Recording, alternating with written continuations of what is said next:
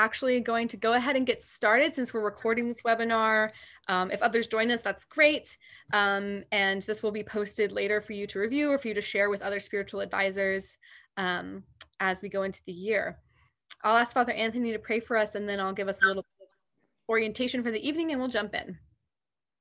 In the name of the Father, and of the Son, and the Holy Spirit, amen. O heavenly King, Comforter, Spirit of truth, present in all places, filling all things, treasure of blessings, and giver of life, come and abide us and cleanse us from every stain and save our souls. O good one, Lord, have mercy, Lord, have mercy, Lord, have mercy. Lord, we ask you that you bless the work of our hands, inspire us and direct us as we follow your commandment to make disciples of all nations. We ask this in the name of the Father, and Son, and the Holy Spirit. Amen. And thank you, Father Anthony. I just want to let you all know, please feel free to keep the chat going if you have comments or feedback as we go. If you don't mind, if you have a question using the Q&A, well, we'll try to answer them as we go, as is appropriate. And if there are any that maybe should wait to the end, we'll keep them there. So it's nice if you use the Q&A feature for that.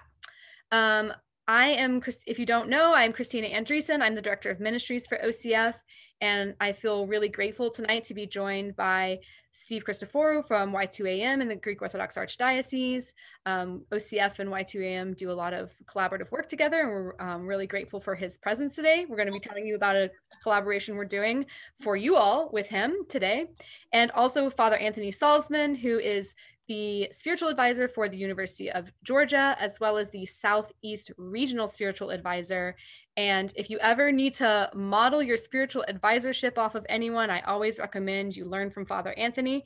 So we're really grateful to have him here tonight to share with you as well.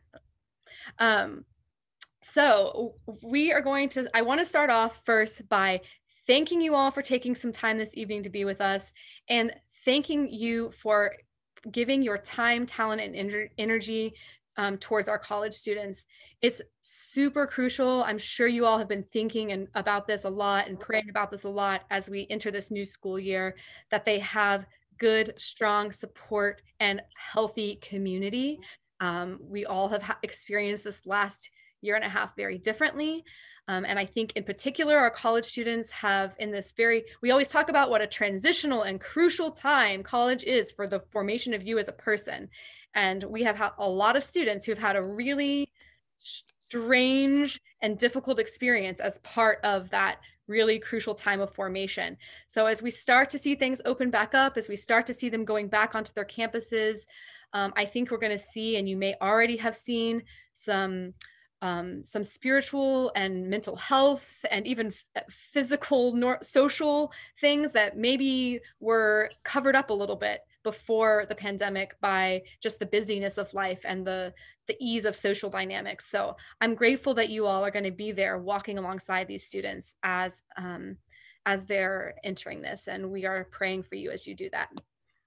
I was wondering if you all could type in the chat what word right now you currently comes to mind when you think about campus ministry and this re-entry into the campus life. Exciting. Thanks, Father Alexi. Ever-changing. Hospitality. Oh, I love that, John. Challenging. Corona warped. I like that adjective. That is great. That's a great way to think about it, I think. Don't know what to expect. Yeah, that's for sure. Well, the word I have been thinking about a lot, and I hope I can put on your radar as well, is opportunity. I think we have a real opportunity here because of our corona warped existence right now, all the changes we've gone through. I think there's really an opportunity to re-engage students. There's an opportunity for them to be asking questions in a new way. There's an opportunity for us as ministers to reconsider our approach. Like, why not? If there was ever a time to try something totally new, a time of reset is really a great opportunity for that. There's really an opportunity to mentor and lift up new students that haven't really had that kind of mentorship outside of their own homes for a while now, and really opportunities to reach students who are seeking truth, who are seeking the Orthodox faith. So I'm excited to that I hope tonight is a really good kickoff for you all to start thinking about what opportunities do we see in our campus ministries, and what opportunities can we really build off of, even though there are all these difficulties that we're sitting with as well. And spiritual advisors especially are really the ones, as I'm sure you've experienced, who provide stability for OCF chapters and for OCF students, who provide mentorship and discipleship for OCF students, and most importantly, who provide an invitation and connection to the sacramental life of the church. We, as I say often for OCF, we are not a parachurch organization. We're just there to make sure that the campus gets pointed back to the liturgy. And with the reopening of most of your churches, I'm sure at this point, and the reopening of campuses, we need our spiritual advisors to be on campus and offering the full sacramental life to our students. Along with that, before I pass the torch off to Father Anthony for him to tell you a little bit about his own experience, I just wanted to remind you of a few things. As you're getting ready for this semester, start early. Now is the time to be reaching out to your local student leader if you have one identified, and if you don't have one identified, to start thinking back, if you can, to who was around as a freshman or a sophomore pre-coronavirus, if you haven't been engaging with them, and to really take time to sit down, plan with them, make sure they've done what they need to do to get your chapter in good order with your university. If you have questions about what that looks like, if you're new to this, maybe there's some of you who have moved campuses or moved into a new position since 2019, please don't hesitate to reach out to me, to the OCF staff. My email is just Christina@ocf.net. I would be happy to help you get situated. Really want you to plan ahead for weekly meetings on campus. That's always the ideal. Weekly meetings on campus. And I'm excited to share a couple of new resources we have for you as you're getting, as you are preparing, that I'm going to have Steve drop in the chat for me as I talk, just so you have new things to explore. The first is called the Holistic Living Guide. And actually, our student ministry intern, Anna Korchak, developed this resource. It is a guide with articles, journaling topics, group activities, action items for you to do as a group or in your own life. All of the material in it is written by Orthodox authors, and it covers physical, mental, social, and spiritual health. So it's a holistic living guide. We really wanted to start addressing all of these things that we know there's going to be a lot more potential struggles in all of these areas. I think that was already something that was on campus needing to be addressed, but I think especially now for us to really bother to take the time to talk about our whole being and the healing of our whole life in Christ.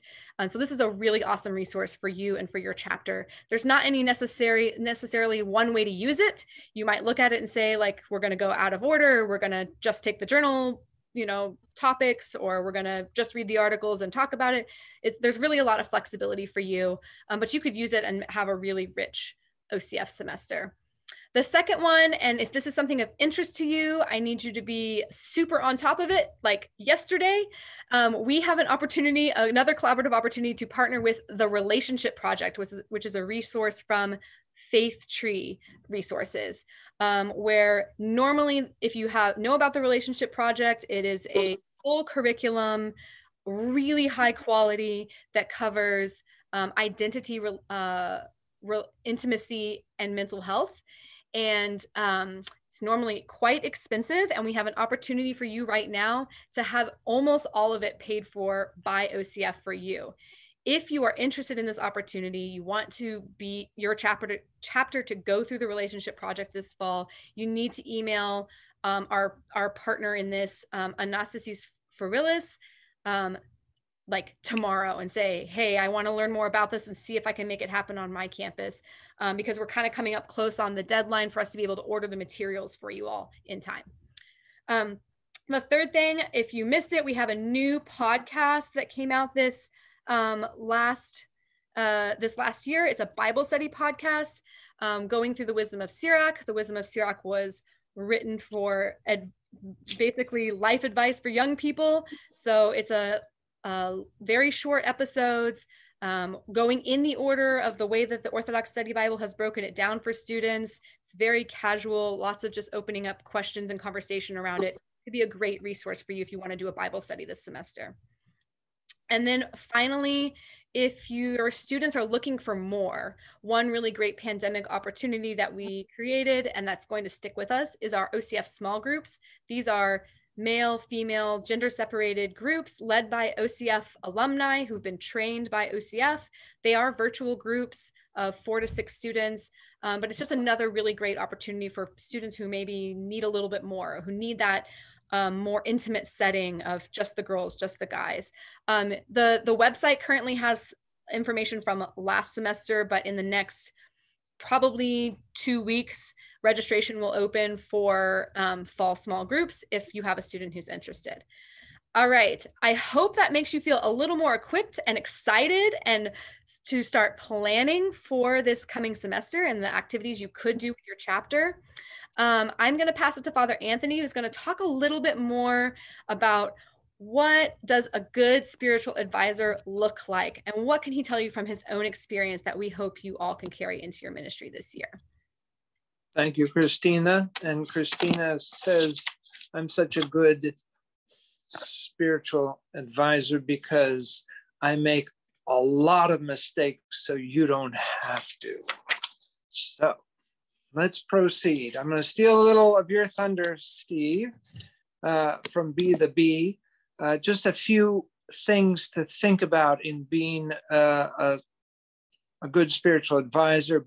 Be open, be disciplined, be prayerful, be friendly, empower students, be responsive to God's leading through the Holy Spirit, and cultivate leaders.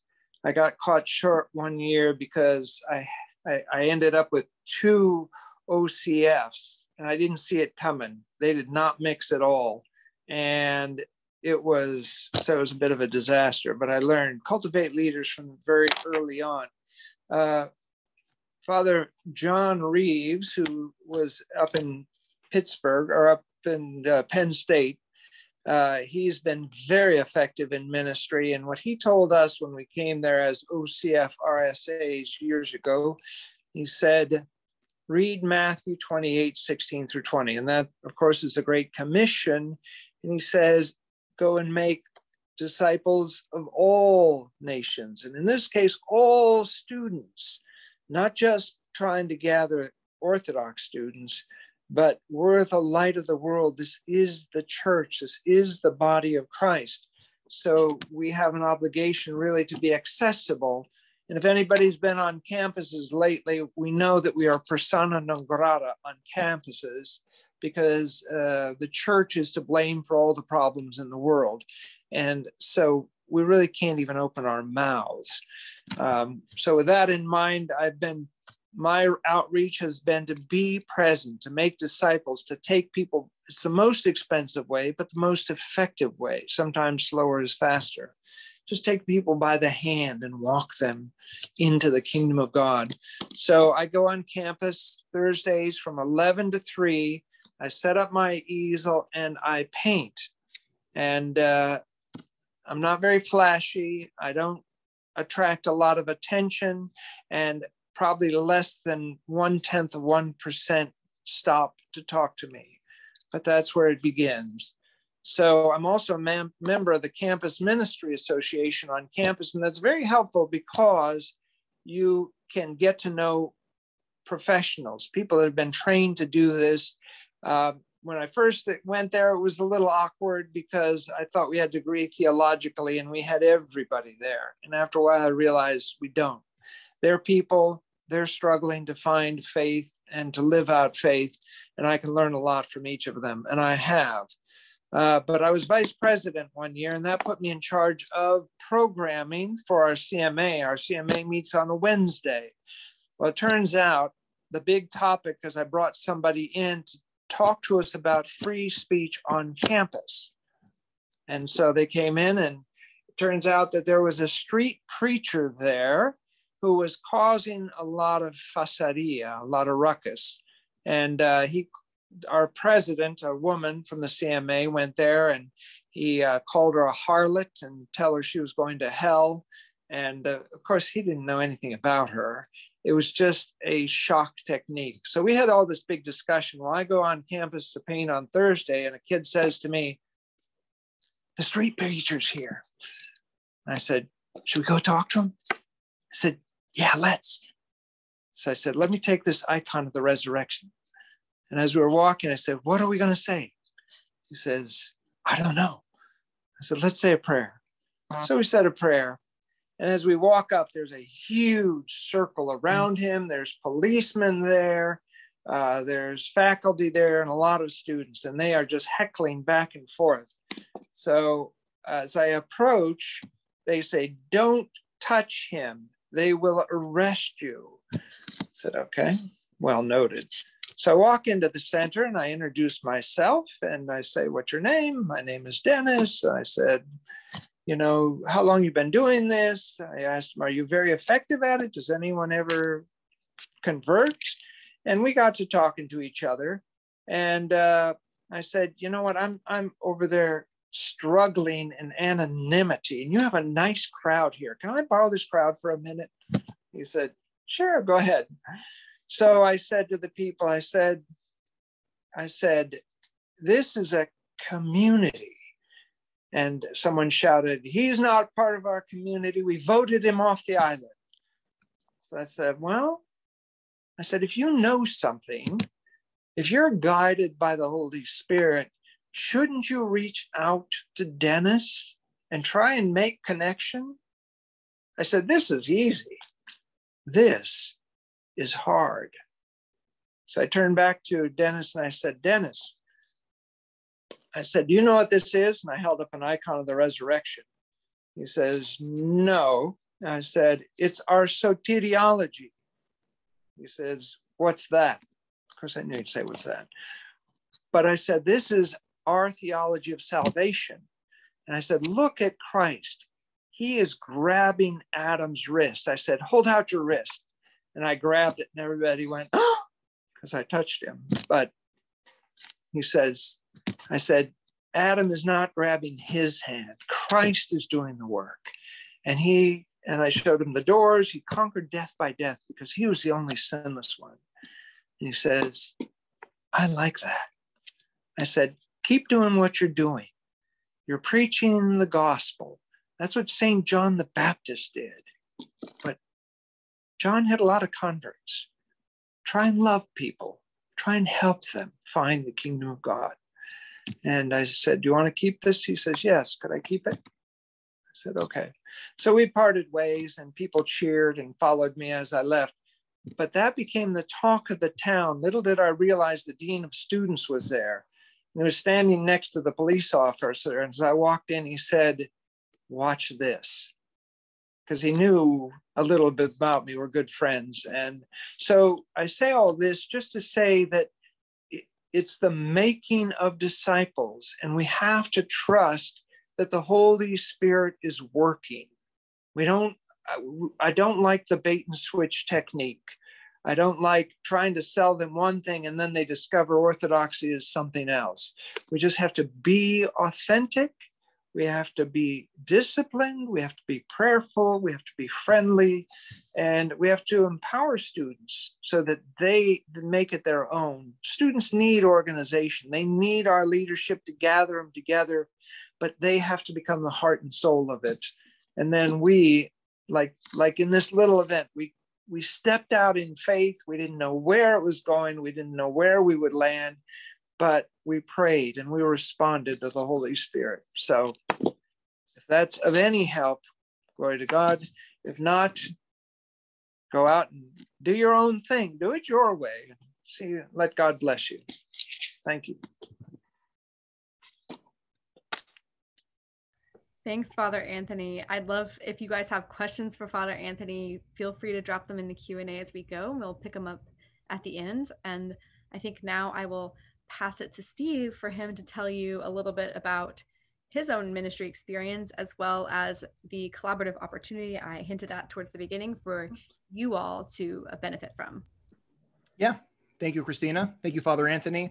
OCF is an organization that is near and dear to my heart. I did not actually participate as a college student when I was on campus. So sometimes we have to have patience as people who are chaplains, right? My first experience with OCF was when I was at seminary. I actually got blessed to be placed on one of the campuses near us in Boston, and I got to minister to the good people at Harvard and MIT. That was my first experience at OCF, and here I am years later on the board, so you too can grow up and but seriously, it is a wonderful organization. And I think for me, there's something really special about the fact that I encountered it at seminary in particular, as I was preparing to kind of do ministry work.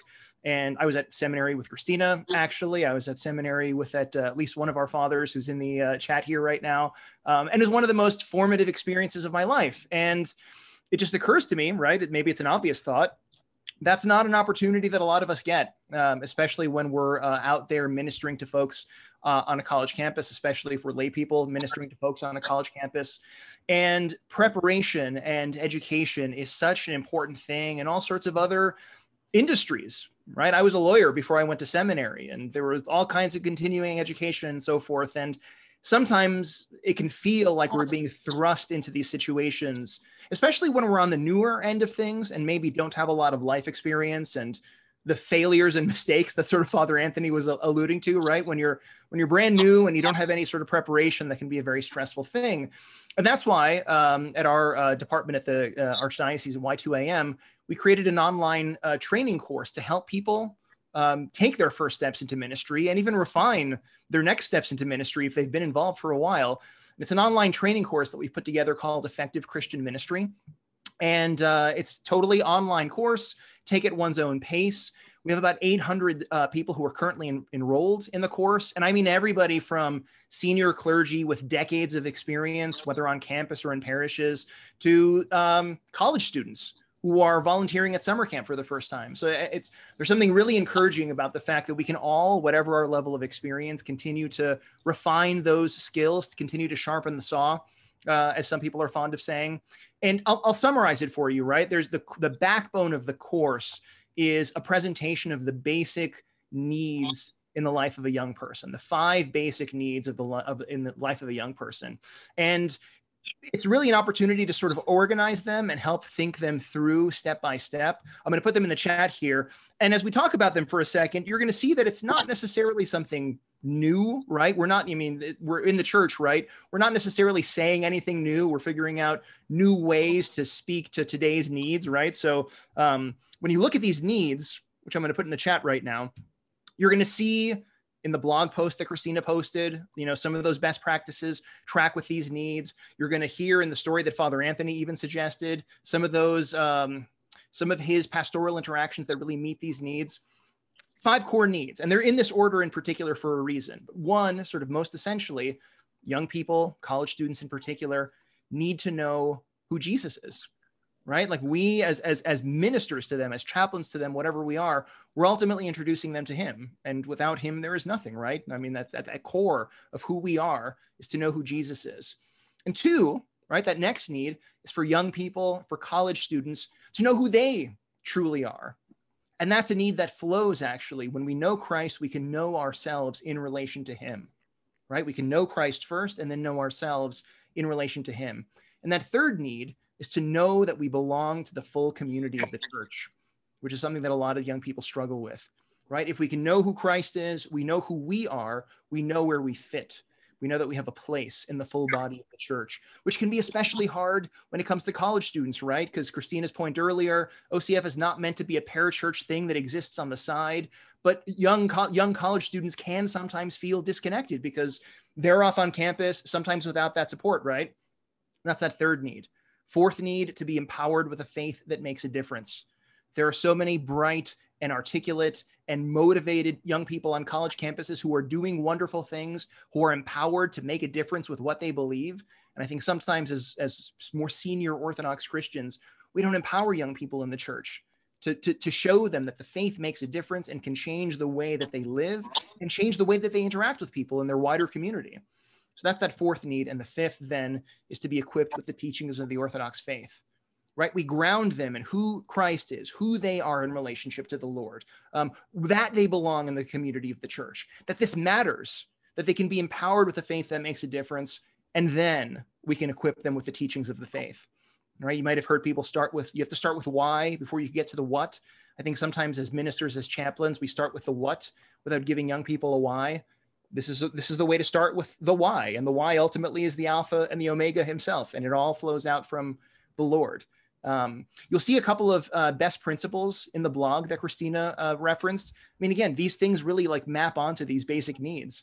In the blog, you'll see that how important it is that your spiritual life as a chaplain is authentic. That goes to that first need, actually knowing Jesus. Young people are going to know the Lord through us as their spiritual advisors, as their chaplains. Our spiritual life has to be authentic. If they're going to know him, they're going to know him through us.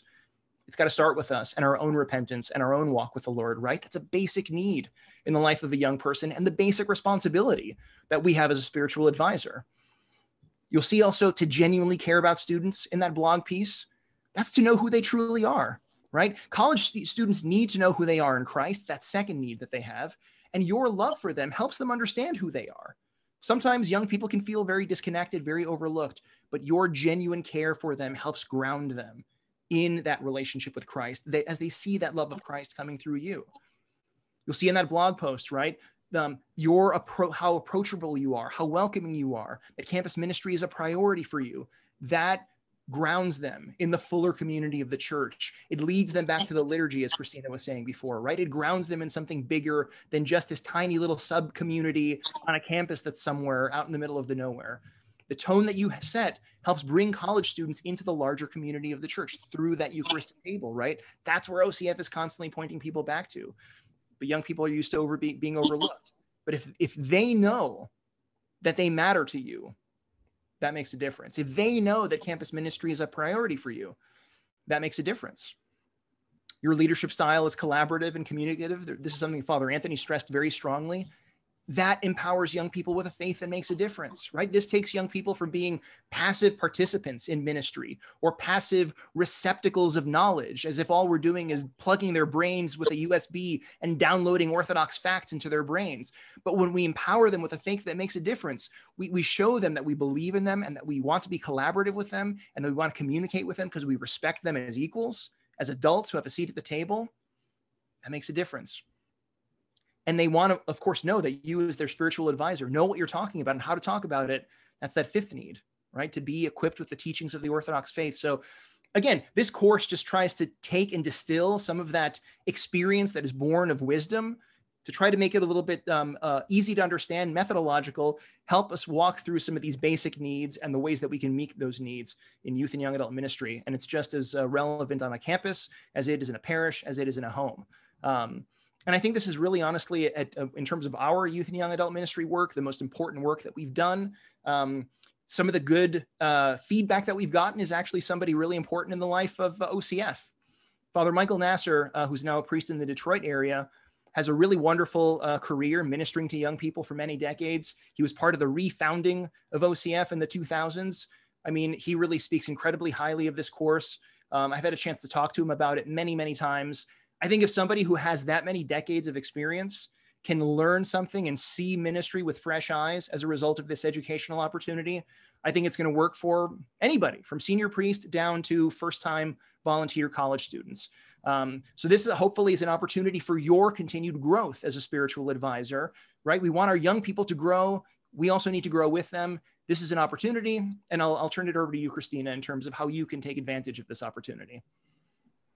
Sure. Steve, if you don't mind dropping the where to register link in the chat while I do that, that would be great. So we have this opportunity for OCF advisors to purchase Effective Christian Ministry with our discount code, which will bring the cost down by 50%. So you can register at the link that Steve just put in the chat with the code OCF21. You do need to register by next Friday the 30th, right? Is that right, Steve? Yes. At the end of the month, yeah. Yeah, the end of the month. So you have till the end of the month to sign up. And then once you have registered with our 50% discount code, if you complete the modules by September 1st, so it's about 6 weeks you'll have. When I personally went through Effective Christian Ministry, it took me about 5 hours total. It's not a very large commitment because everything is done very efficiently and effectively, and the materials are very clear. So about 5 hours of commitment. If it's completed by September 1st, please make sure you click complete the lesson at the end of each lesson, because the platform that it's on otherwise won't register that you actually watched the whole video. And then if you send in to me at Christina@ocf.net your certificate of completion, which you receive when you've gone through all of the Effective Christian Ministry modules, as well as a list of any students you currently know about on your campus. We do ask parishes to tell us about students, but sometimes you catch them in a different time than we do. So we'd like you to tell us what you know about who's on campus as well. By September 5th, so you have a couple more days after you complete the course to send those things into me, then OCF will reimburse you the full amount that you did, the 50% discounted amount that you paid for Effective Christian Ministry. We will reimburse you entirely, as well as send you an exclusive OCF advisor package that we're putting together for you, a small gift of our appreciation and something for you to be able to take on campus to feel especially official on our behalf, to make sure that people know that you are coming on behalf of OCF. So again, you can have till next Friday if you want to take advantage of this opportunity to purchase Effective Christian Ministry for 50% off. You have till September 1st to complete the course, and you have till September 5th to send me the certificate of completion, as well as the students you know about on your campus, and you will be completely reimbursed for having taken the course, as well as receive our gift. If for some reason you have already purchased Effective Christian Ministry, or even have already gone through the modules of Effective Christian Ministry, if you send me by September 5th the certificate of completion and the students you know about on your campus, we will still reimburse you the 50% of the cost. Is it $37.50? I'm going to say it wrong. Yeah, I think it's $38.50. Math is hard. It's half of 75.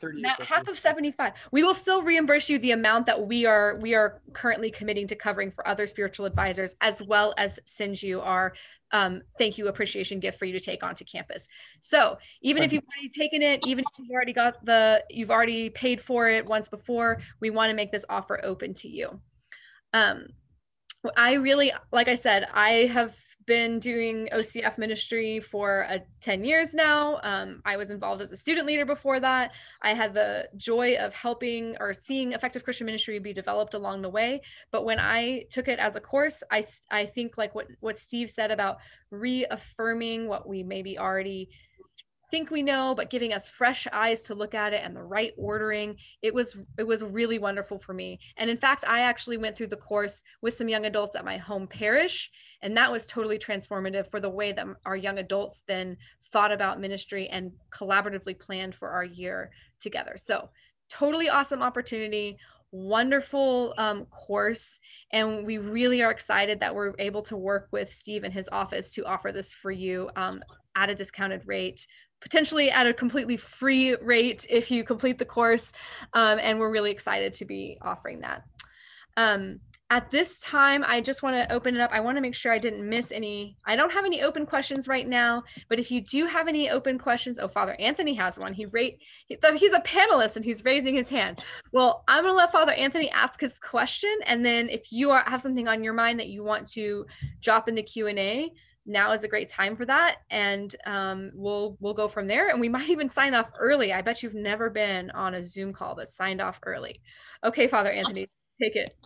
Yeah, I just wanted to say that the very opening video was really set your mind as to why this was important. And it was about a young woman who was going to all these groups growing up and committed and dedicated to the church. And then she got out of the group and wandered off. we lost her, and because Steve had pointed out she wasn't connected to Christ. And so this is what led to Steve going back saying, what are we doing wrong here? And out of that grew this program. And I did the Effective Christian Ministry program, and I thought it was very good. But you also, Steve, and I don't know if we're going to follow up on this, you hooked us up with groups of other parishes that have done this. Are we going to continue that? That is something that we're currently developing. It's actually the next step for parishes that have taken the online course that want a little bit more support. We're setting up a cohort program actually that's going to start in September and run through May.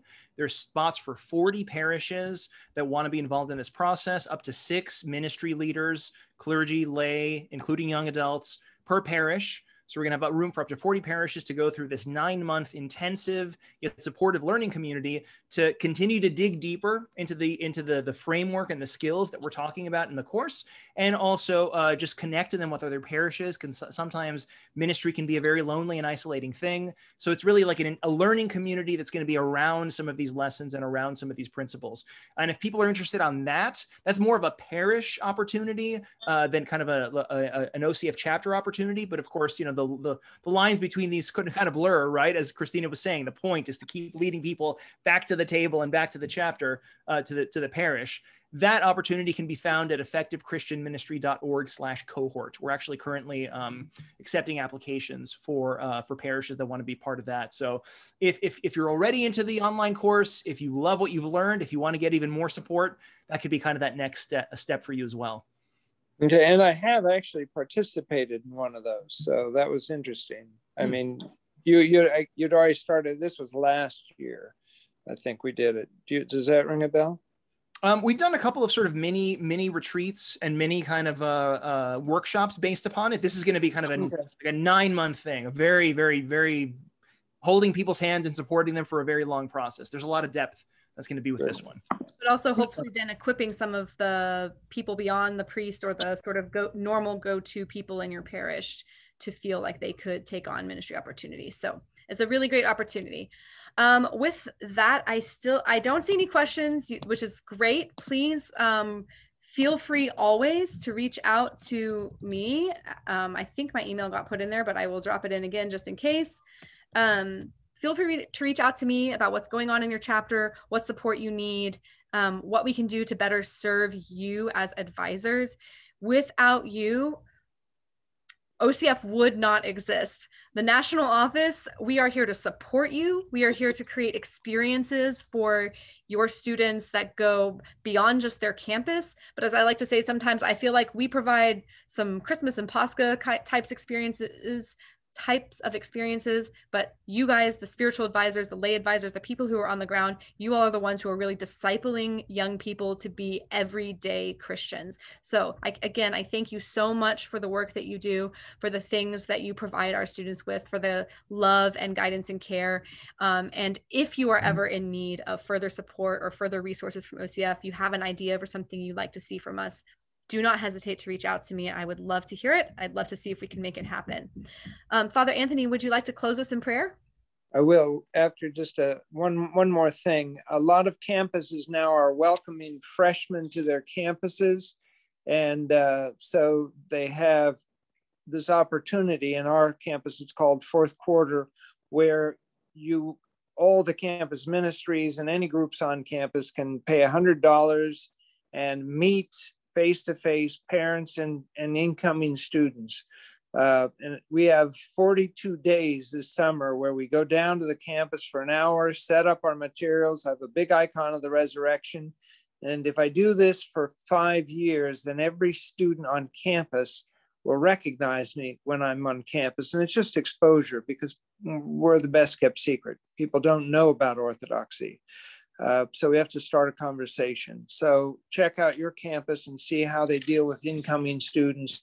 That might be a good way to reach out. And we have developed some promotional materials that we're happy to share with anybody, that we print and we give them out to them so they can take something with them. And who knows when it'll become useful, but we're just doing it to reach out to everybody. So thank you, Christina and Steve, and for this energizing and a wonderful event, and for all the work you do, Christina, because I think you stay up nights thinking of new ways to torture us and just give us so many creative opportunities. So that's great. We appreciate it. In the name of the Father, and Son, and the Holy Spirit, Lord, you're a good God who loves humankind. We thank you for your mercy and for your grace and for the opportunity before us to get stretched in our own spiritual life, to be taken out of our comfort zone, but to really rely on you and respond to your leading and your mercy and your grace for the life of the world. We give you great honor and glory in the name of the Father, and of the Son, and of the Holy Spirit. Amen. Thank you. All right. Good night, everyone. I'm muted. Thank you all. Thank you for coming. Have a great night. I hope you've already left before I started talking on mute. Thank you, guys.